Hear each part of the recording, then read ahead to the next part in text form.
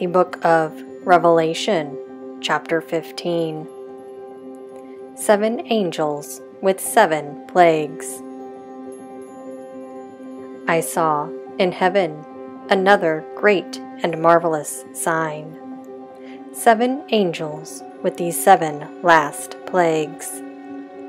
Last, because with them God's wrath is completed.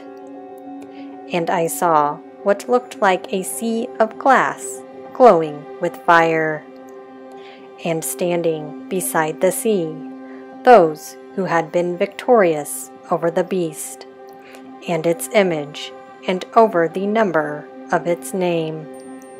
They held harps given them by God, and sang the song of God's servant Moses and of the Lamb. Great and marvelous are your deeds, Lord God Almighty. Just and true are your ways, King of the nations. Who will not fear you, Lord, and bring glory to your name?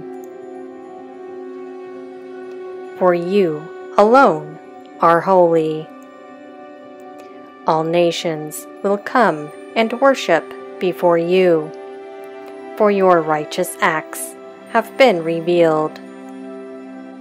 After this I looked, and I saw in heaven the temple, that is, the tabernacle of the covenant law, and it was opened.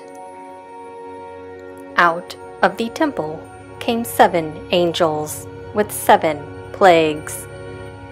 They were dressed in clean, shining linen, and wore golden sashes around their chests.